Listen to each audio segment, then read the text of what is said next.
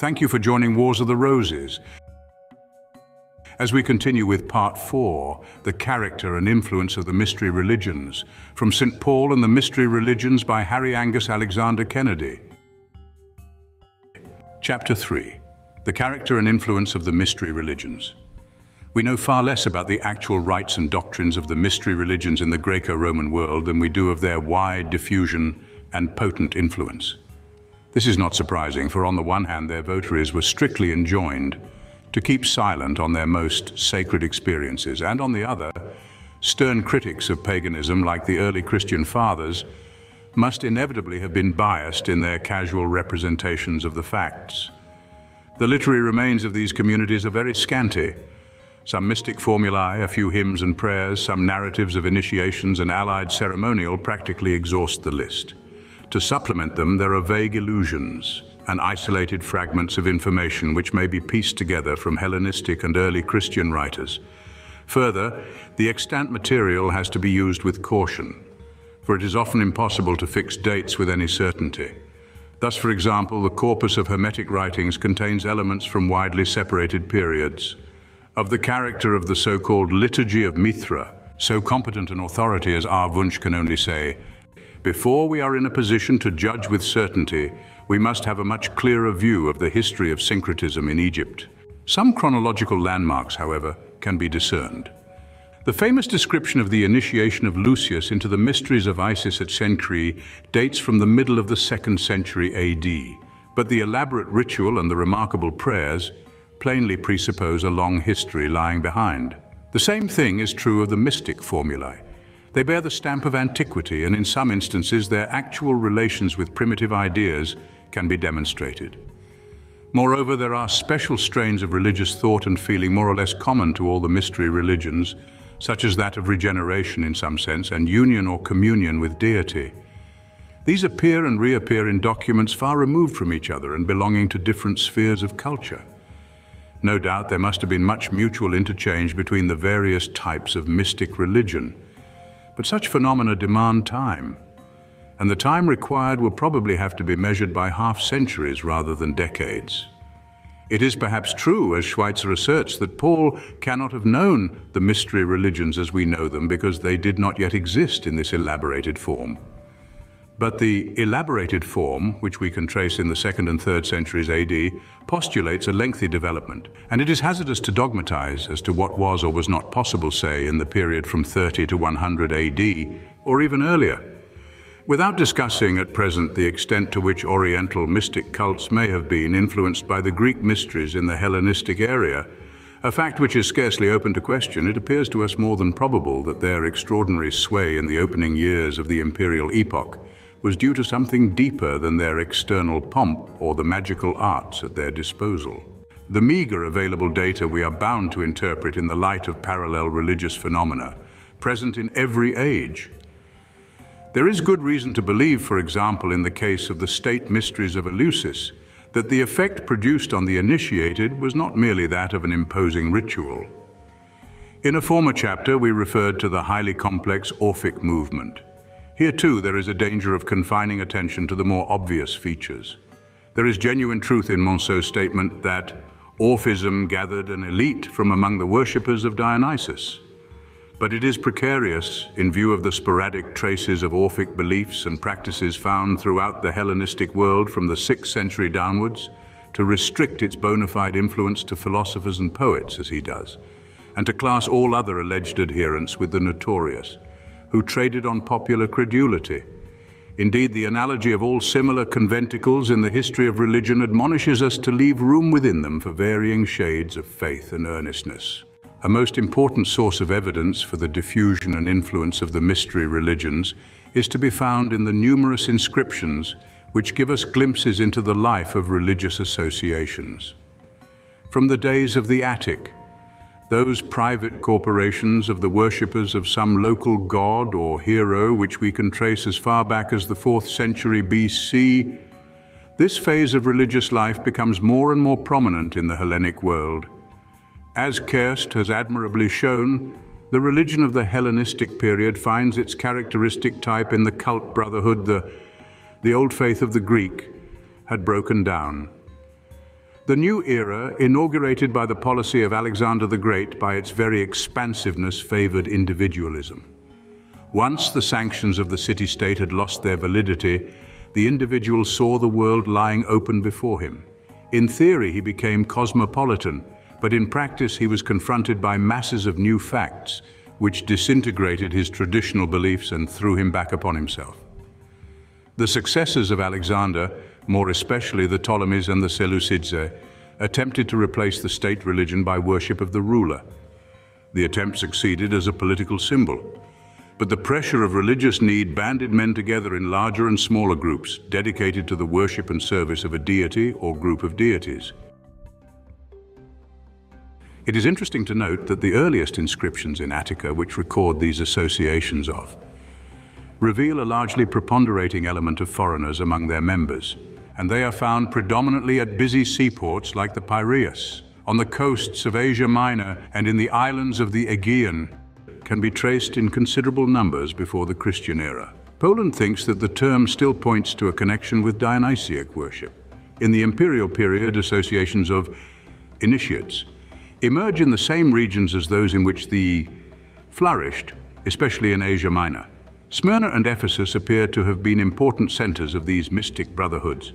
It is significant that in the imperial era, Dionysus is constantly associated with cult guilds, either as chief deity or in combination with others. His designation of seems to have a special relation to mystery associations. The area of his influence is extraordinarily wide. Beginning with the Perseus, about 180 BC, we find similar guilds prominently represented in important centers like Rhodes and Thera. In Thracian territory, the original home of Dionysus, a considerable number of mystic associations flourished at Philippi and in its neighborhood. Asia Minor supplies abundant material. There is little doubt that the cult of Dionysus had intimate affinities in these religious unions with those of the Phrygian deities, the Great Mother and Sabazius, although we do not possess sufficient data to elucidate the question. Here we are confronted by foreign cult associations which are of such crucial importance for our discussion. As early as the 4th century BC, we have evidence in the Piraeus of an association of worshippers of the Great Mother, whom they style the goddess. In Asia Minor, she is a favorite brotherhood deity, and Attis is associated with her. The traces of Sabazius unions are often mixed up with those of worshippers of. Egyptian deities occupy a peculiarly prominent place. Serapis associations abound in the islands of the Aegean, many of them earlier than the Christian era. They are found in Attica about 250 BC. It is practically certain that Isis was reverenced along with her consort, but frequently she received independent recognition. Associations of are found, for example, in Rhodes in the 1st century BC. These phenomena are not merely due to the propaganda of a nation of enterprising traders like the Egyptians. The Ptolemaic dynasty stood in a special relation to the deities Serapis, Isis, and Osiris. They were conscious of the affinity between Isis and Demeter, between Osiris and Dionysus. Serapis seems to have been a syncretistic deity from the outset.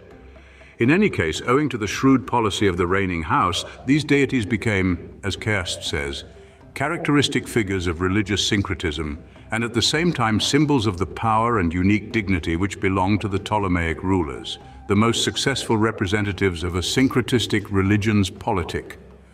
Accordingly, the area over which Egyptian cult brotherhoods extend corresponds roughly to the sphere of influence of the Ptolemaic dynasty. A word must be said as to the deities of Samothrace. Possibly of Phoenician origin, they reveal Chthonian affinities, being closely allied with such Greek divinities as Hephaestus, Demeter, and Kore. They are worshipped in an influential mystery cult, but their identification with a large variety of gods is proof of their syncretistic character. Their cult was peculiarly favored by the monarchs who divided Alexander's dominions, especially by the Ptolemies, and they also were honored with the reverence of religious brotherhoods. A similar diffusion of religious associations is discernible in the Roman world. Livy describes guilds of Bacchus worshippers who engaged in mystic ritual as far back as 186 BC. In the days of Sulla, 78 BC, collegia devoted to the worship of Egyptian deities, such as Osiris and Isis, can be vouched for in Italy. Isiac guilds were already notorious in the Rome of the 1st century AD. One or two features of the religious situation just delineated deserve emphasis. The favorite deities of the associations are foreign. The Hellenic gods who appear among them have already been connected with a mystic worship, or are noted for their saving energies, as, for example, Sculapius. The members of the guilds are predominantly foreigners, and a single association frequently contains representatives of many lands. Sometimes a number of deities share in the common worship of the brethren. The most eager religious life of these brotherhoods belongs to great commercial centers like Athens, Delos, and Rhodes, where foreigners might be expected to congregate. Such cosmopolitan communities would present unusual facilities for religious propaganda. It is needless to call attention to the effect of the brotherhoods in producing a spirit of equality among their members. But recent research has shown that Foucault and others have exaggerated the position assigned in them to women and slaves, at least in the non-Latin area. The ethical tone of Greco-Roman religious associations has been severely criticized, largely on the basis of statements found in the early fathers. No doubt the moral standard was often low enough, but there is little unprejudiced evidence available, and we have hints here and there of a higher ideal, as for example, in an inscription of Ephesus, 83 AD, in which purity is laid down as indispensable for guilds of initiates.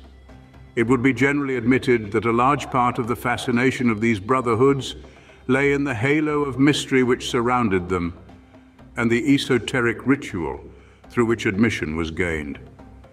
But there can be no doubt that under the influence of popular philosophy, the various mystic cults became gradually purified. Whatever name they bear, their ultimate aim was identical: to raise the soul above the transiency of perishable matter to an immortal life through actual union with the divine. These associations of initiates formed an integral part of St. Paul's environment as he labored in great centers of population like Antioch, Ephesus, Corinth, and Rome.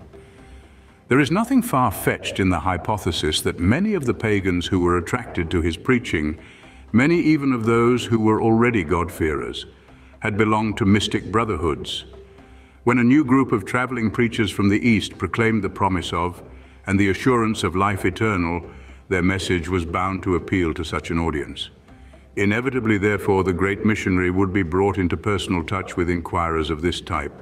And as he sought to instruct them in the mystery of God, even Christ, in whom are hid all the treasures of wisdom and knowledge, Colossians 2:2, he must have gained a first-hand acquaintance with those religious conceptions by which they had attempted to reach spiritual peace. Heinrici has tried to establish a detailed parallel between pagan religious guilds and early Christian communities, for example, at Corinth. He has adduced many remarkable resemblances and shown some real points of contact. But we know too little about the organization either of pagan or early Christian societies to be able to accept his conclusion that the Christian community at Corinth was nothing else than a heathen religious guild transformed. At the same time, the material which he has collected is very impressive as indicating the importance of these brotherhoods for the background of the Christian church in the apostolic age. We must now attempt to estimate as concisely as possible the most typical mystery religions of the Greco-Roman world, endeavoring most of all to bring out their main characteristics in the light of recent research. These characteristics will be found to blend more or less in a common complex of ideas, which cannot be explained from mere processes of mutual borrowing. We shall examine in turn the state mysteries of Eleusis, the mystery cults of the Great Mother with Attis, and of Isis with Serapis, and the typically Hellenistic religious phenomena connected with the Hermetic mystery literature. This will provide an atmosphere for the detailed comparison of their conceptions with Pauline ideas. Many scholars are still accustomed to draw a sharp line of cleavage between the state-regulated mysteries of Eleusis and the more private and individualistic mystery cults which prove to be such formidable rivals. A few crucial differences, of course, lie on the surface. In the heyday of Athenian prosperity, the mysteries of Eleusis were little less than a national Hellenic festival. As far back as the time of Herodotus, all Greeks were eligible for initiation. The accompaniments of the festival were on a public scale. Such an institution was peculiarly exposed to the risk of externalism and formality, and there is sufficient evidence that the risk was not avoided. To the multitudes which thronged the sacred precincts, the whole ceremonial must often have appeared no more than an imposing religious demonstration. In contrast, the private offered something more personal and intimate. There was the bond of a human fellowship in communion with the special deity. There was the call to a brotherhood which ignored distinctions of race or status. There was the demand for self-denial. There was the constraint of a lifelong obligation. Now, no doubt the influence of private associations must have reacted on the national mysteries in the way of deepening their religious significance. But we are almost compelled to believe, on the strength of the meager data still extant, that the initiation at Eleusis already contained the germs of a higher religious outlook, admitting, of course, that these had often to be quickened into a more vigorous life. In a region where so much is matter of controversy, let us first briefly summarize some facts on which there is more or less general agreement. Most modern scholars have rejected Foucault's hypothesis that the aim of the Eleusinian mysteries was to furnish the initiated with a stock of magic formulae for escaping the dangers which attended the soul on its journey to the world of the departed. The intention was to create an overpowering impression rather than to communicate esoteric doctrines. Synesius quotes the judgment of Aristotle. There was an elaborate ceremonial of preparation which included, as perhaps its most important element, rites of purification, and a long interval had to elapse between admission to the lesser mysteries at Athens and the complete initiation at Eleusis. There was a sacred exhortation, possibly an explanation of the mystic actions performed. The climax consisted in the vision of the sacred scenes, accompanied by the handling of certain holy things. The final rites must have been performed in an atmosphere of highly intensified feeling. Extreme divergence of opinion prevails as to the full significance and effect of the ritual and its accompaniments. While it is universally admitted that with the secret ceremonies was associated, in some sense, the assurance of immortality, certain scholars, e.g. Rode, hold that this was no new conviction, reached through the mystic experience. It already existed as the basis of the widely diffused soul cult. It was the blissful content of the future life which was impressed on the initiates, probably, as the Homeric hymn to Demeter would suggest, by a series of tableaux which glorified the goddesses of the mysteries and made their votaries conscious of the joy to be attained by passing under their sway. Rode will not hear of any mystical experience reached in the initiation or of any sense of communion with the divine. Hence, he rules out the idea of a moral effect on the life of the worshipper. But an important passage, whose obvious meaning he tries to evade, seems to us decisive as against his view. All we who have been initiated and lived in pious wise, the uninitiated, whom Dionysus beholds lying in thick slime, are those who wronged strangers, maltreated parents, swore false oaths. These lines reflect the current opinion. The very fact that the secret of Eleusis was so inviolably kept testifies to the genuine influence of the mysteries. It is possible to believe with Farnell that the drinking of the points to the notion of a sacramental communion with the goddess mother in her sorrow, although this can be no more than an hypothesis. But whatever may have been the precise nature of the passion play, we can scarcely separate the prominence of the conception of immortality from the recovery from the underworld of the lost core, the triumph of life over death. Suggestive light is shed upon this phase of the mysteries by the association with them of the mystic deity Lakos.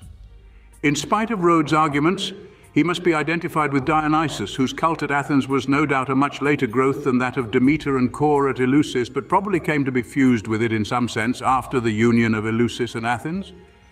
There are various facts which seem to indicate that Lakos was identified in the mysteries with the son of Kore.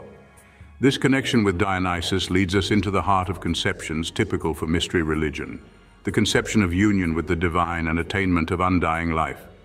We have no evidence as to the extent to which such ideas found expression. If Orphic religion, with its intimate relation to the Dionysus cult, exercised any influence on the Eleusinian mysteries, the strain of thought and feeling which we have been discussing must have had a prominent place. On this problem, any verdict must be hesitating. But we believe enough has been said to indicate that there is some justification for Sir W.M. Ramsay's position that the Eleusinian mysteries constituted the one great attempt made by Hellenic genius to construct a religion that should keep pace with the growth of thought and civilization in Greece. The theory has been put forward that Eleusis was influenced by Egyptian cults, either directly at a very early date or indirectly through the medium of the Orphic movement. This is by no means impossible. But Thracian influence is more easily understood, and there were many affinities between the Thracian Dionysus and strictly Oriental deities like the Egyptian Osiris and the Phrygian Attis.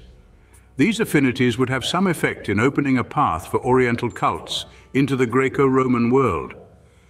Considerable caution must be employed in attempting to define with any certainty the beliefs or ritual of these cults at special moments in their history, for that history remains exceedingly dim, especially for the period when Oriental faiths were confronted with Greek culture in Asia. Certain facts, however, stand out clearly. These religions, having no official prestige, could only be propagated by their appeal to the individual. The appeal consisted above all in the promise of raising men above the dreary pressure of bodily existence into a divine ecstasy, for the production of which they supplied the means. These means were often crass enough. For ignorant minds, they became the channel of all manner of magical beliefs. For the cultivated, they often served as far-reaching symbols of a high religious experience for which their souls were yearning. In the light of such phenomena, it is clear why Oriental cults appear in the Hellenistic area as mystery religions.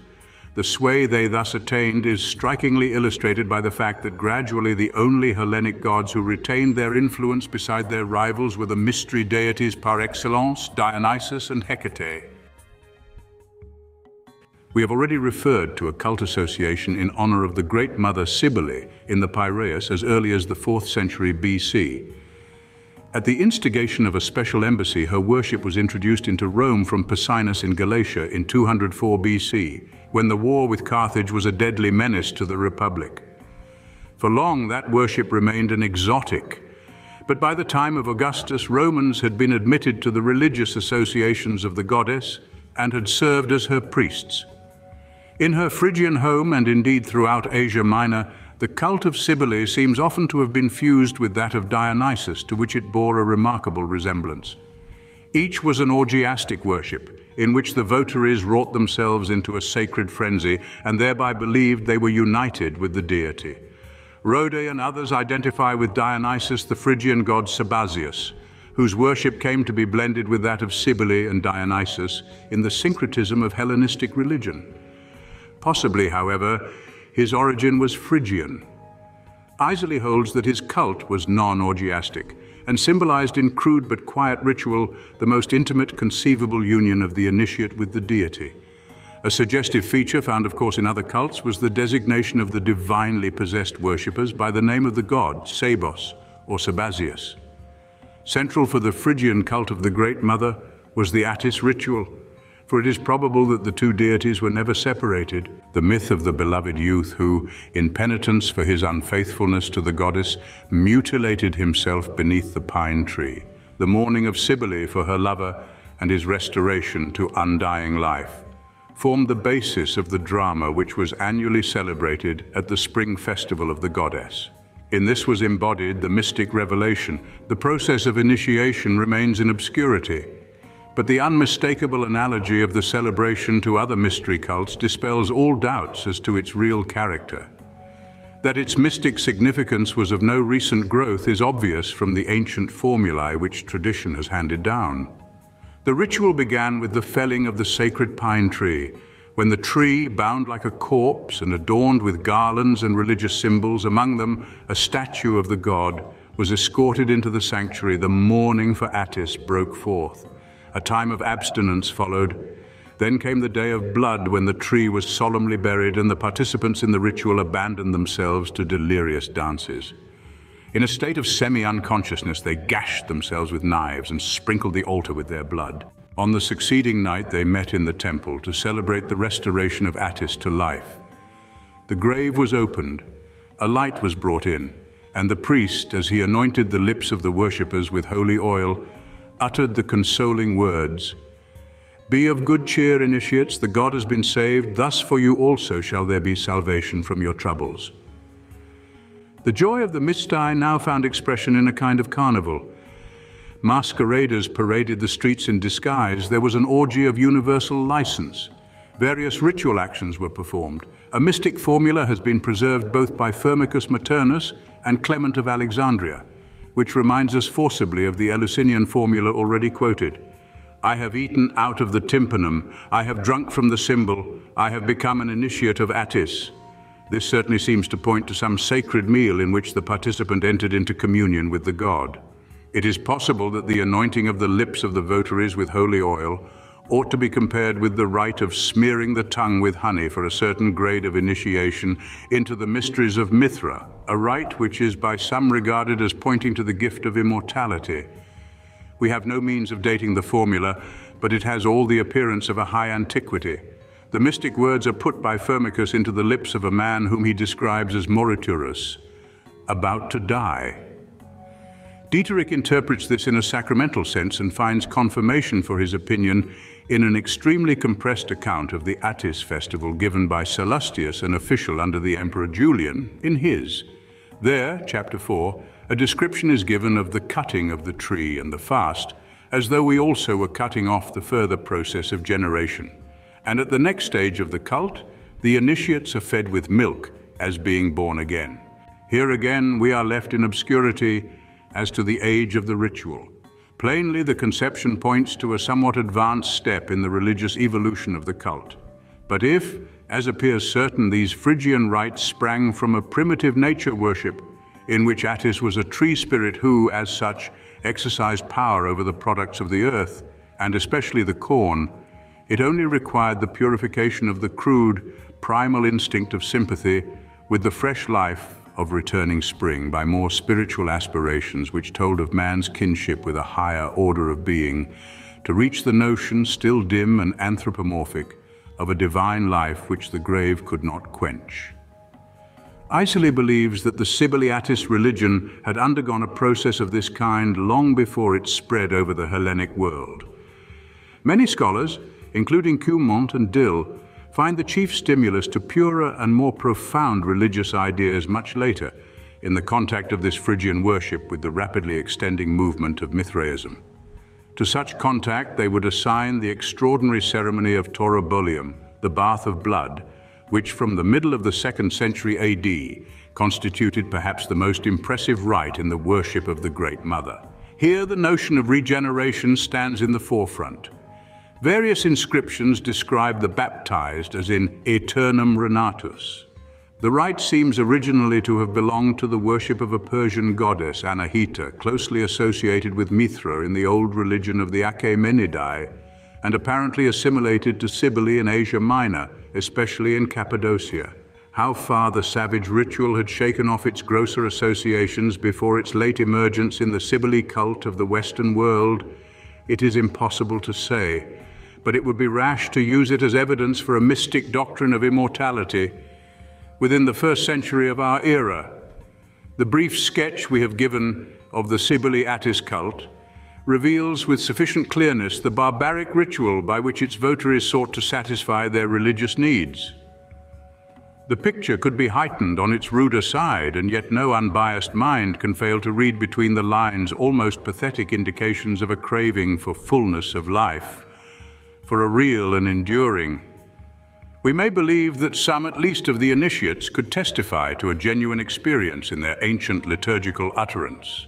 In his famous treatise, Deicide et Osir 27, Plutarch tells how Isis, unwilling that all the hardships she had endured and the heroic deeds she had done in avenging her brother and consort Osiris should be forgotten, wove them into a mystic ritual and established a doctrine of piety and a consolation for men and women who should fall into like misfortunes.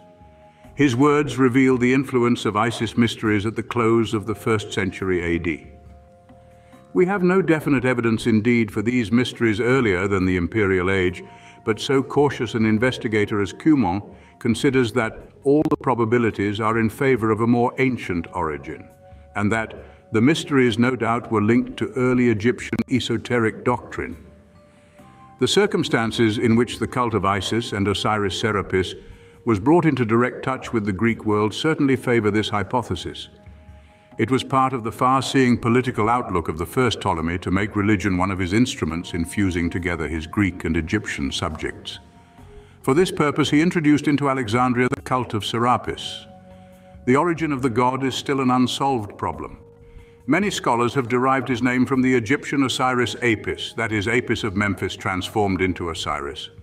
Wilken believes that it is non-Egyptian and that the god was brought in from outside. In any case, he was immediately identified with Osiris, Apis. An old tradition found in Plutarch reports that Ptolemy summoned one of the hierarchical aristocracy of Eleusis, the Eumolpid Timotheus, to consult with him as to the character of the new divinity. Whether the tradition be genuine or not, it is true to the situation. The cult of Serapis was syncretistic. Osiris, the lord of life and death, the final arbiter of human destiny, was surrounded with the halo of the Greek mysteries. But his fitness to be a mystery divinity had long since been recognized. Plutarch describes a festival held when the Nile was receding, whose chief ceremonies plainly represented the search for the body of the slain Osiris, and his restoration to life symbolized by a small image of vegetable mold mixed with spices. Similar celebrations seem to have been current in various parts of Egypt.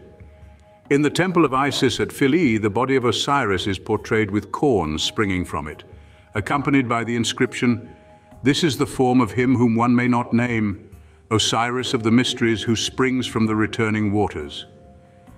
It is easy to trace here the kinship with Eleusis and its sacred ear of corn, so prominent in the mysteries as well as with Dionysiac legends belonging to the same cycle of nature worship.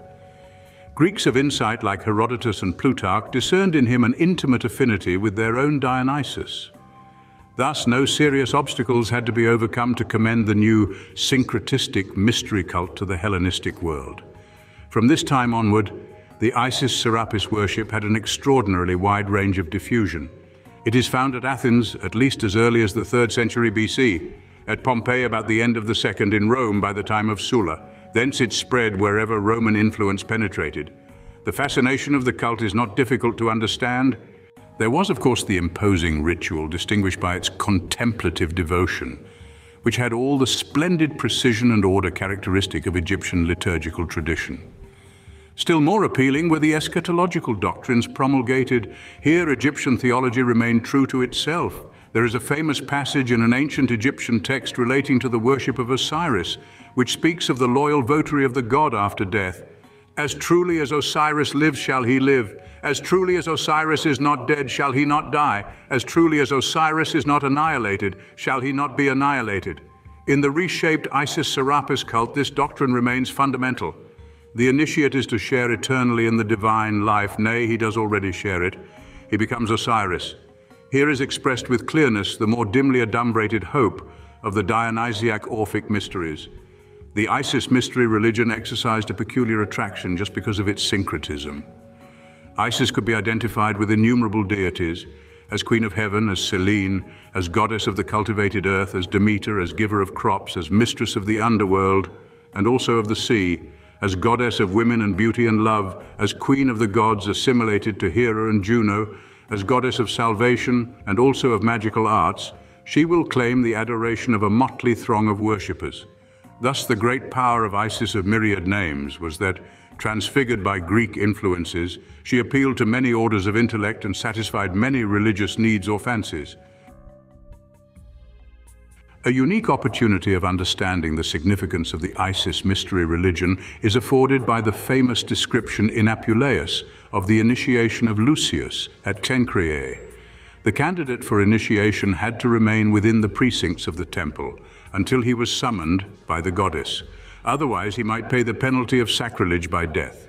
For, says the high priest, the portals of the nether world and the guardianship of salvation are placed in the hand of the goddess, and the initiation itself is solemnized as the symbol of a voluntary death, ad insta volunta reis mimetis, and a salvation given in answer to prayer. For the goddess is wont to choose such as, having fulfilled a course of life, stand at the very threshold of the departing light, to whom nevertheless the great mysteries of religion can be safely entrusted, and after they have been, by her providence, in a sense, born again, cum dam modo renatos, she places them again on the course of a new life in salvation. Lucius awaited the will of the goddess, giving himself up to prayer and fasting. When at length the wished-for day arrived, he was escorted by a band of Isis worshippers and bathed by the high priest in the sacred laver. Thereafter, in presence of the goddess, he receives mystic communications. 10 days of ascetic preparation follow, and then he is led into the innermost sanctuary. A mystic delineation is given of his culminating experience. I penetrated to the boundaries of death, I trod the threshold of Prosperin, and after being borne through all the elements, I returned to earth. At midnight I beheld the sun, radiating white light.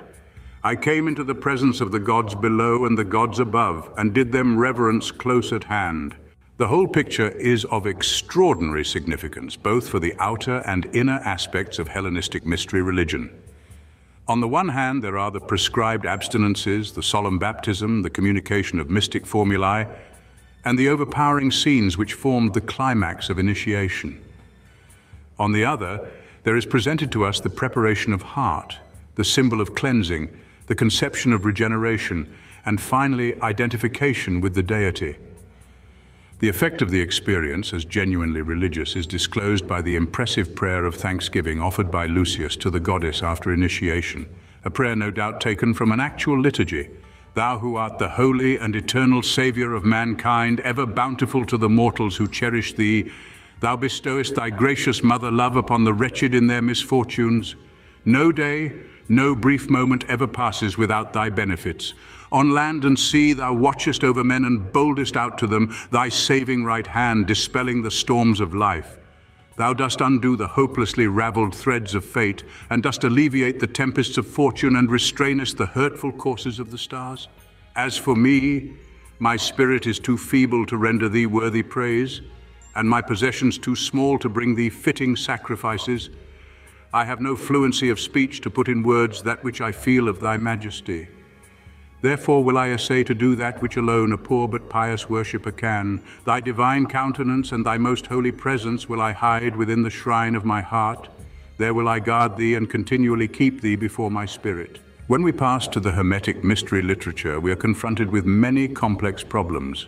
To begin with, the corpus hermeticum is composed of various strata, some of which are by no means congruous with the rest. Even when we examine these strata separately, we discover a highly syncretistic blend of doctrine and ritual. It seems therefore illegitimate to speak of a Hermetic mystery religion. Rather is this phase of religious thought valuable as embodying conceptions of Greek philosophy of the religious, Stoic, peripatetic type, relics of early Egyptian ideas, elements of the magical and alchemistic doctrines so prevalent in Egypt, and liturgic fragments which may belong to Hellenized Egyptian communities, but which at any rate reflect the syncretistic mystery cults between 300 BC and 300 AD. It is not surprising to find such a product in Egypt, which might almost be called the religious clearinghouse of the Hellenistic world. But the nature of the situation puts us on our guard against constructing any hard and fast theories as to the influence of Hermetic conceptions on non-Egyptian systems of thought.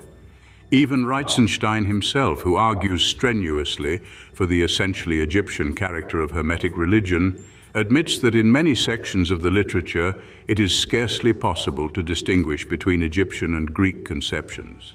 A few words must be said as to the origin and character of Hermetic literature. Next, we shall emphasize some of its leading ideas from the standpoint of mystery religion, including in our survey the so-called Liturgy of Mithra. And finally, we shall indicate the conflicting theories which prevail regarding it.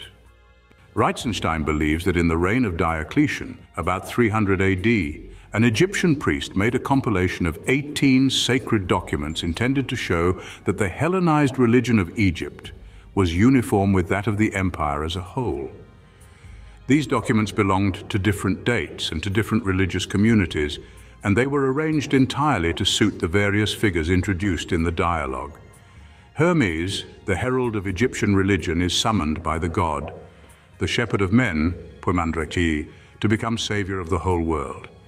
He proclaims the new religion to his two disciples, Asclepios, son of the god Ptah, and his own son Tat, consecrates them at the close to be prophets, causing them to be born of God and united with him, and then ascends again to heaven. The two prophets preach the new doctrine to King Ammon, who adopts it, and thus the Egyptian religion is founded. In addition to the Hermetic corpus, various other fragments preserved in ancient authors may be assigned to this type of religion. It is important to note that the whole group of documents professes to be a revelation. Reitzenstein points out that this revelation is of two fundamental types. In the first, to which most of the purely theological documents belong, a god, Hermes or Aesculapius or Tat, describes what he has seen, for example, the creation, or what has been communicated to him by his divine father and teacher. In the second type, a man who is, of course, a prophet, proclaims the revelation he has received either through drawing down by prayer a God who now dwells within him, or by ascending to heaven with the help of a deity. Reitzenstein would place the documents incorporated in this literature, whose dates cannot be accurately determined, roughly speaking, between the beginning of the 1st century AD and the end of the 3rd. But even if we did not find impressive parallels in other Hellenistic religions, it would be reasonable to assume that many of the incorporated conceptions belong to a much earlier date. Perhaps the most interesting document in the group, from the point of view of the mystery religions, is the dialogue between Hermes and his son Tat on regeneration. Tat reminds his father that he had told him that no one could be saved without regeneration. Regeneration was only possible to one who had cut himself loose from the world. Tat has renounced the world and entreats his father, who has himself been regenerated, to communicate the secret. Hermes replies that this must be a revelation to the heart by the divine will. By the mercy of God, he had seen an immaterial vision, inwardly, and had passed out through his own body into an immortal body. He is no longer what he was. Tat cannot discern his real being with bodily eyes. While Hermes speaks, Tat becomes conscious of a transformation. He is set free from the 12 evil propensities, which are replaced by the 10 powers of God. He is now able, by the divine energy, to have spiritual vision, and he feels himself one with all the elements. He only needs now to ascend into the Ogdoas, the abode of God. He asks to be taught the hymn of praise sung by the divine powers present in the regenerate man when he reaches the Ogdoas. His father repeats the hymn, which is itself a very important document for Hermetic religion. Tat can now declare, "My spirit is illumined. To thee, O God, author of my new creation, I, Tat, offer spiritual sacrifices. O God and Father, thou art the Lord, thou art the Spirit. Accept from me the spiritual sacrifices which thou desirest." Hermes sums up the whole meaning of the experience in the suggestive words, "In the Spirit thou hast come to know thyself and our Father." It ought to be said that a large part of the dialogue is occupied with a blend of physical and ethical speculation of the later Stoic type. Various points of importance for Hermetic religion emerge from this dialogue. In this mystery of regeneration, there is no external ritual. Tat experiences the psychical transformation as he listens to the revelation. Hence, the revelation itself may be said to constitute the mystery. It produces the chief result of the mystic experience is the true knowledge of God. This conception is prominent throughout Hermetic literature. Reitzenstein quotes a remarkable instance from the closing prayer of "We give thanks to thee, Most High, for by thy grace we received this light of knowledge. Having been saved by thee, we rejoice that thou didst show thyself to us holy, that thou didst deify us in our mortal bodies by the vision of thyself."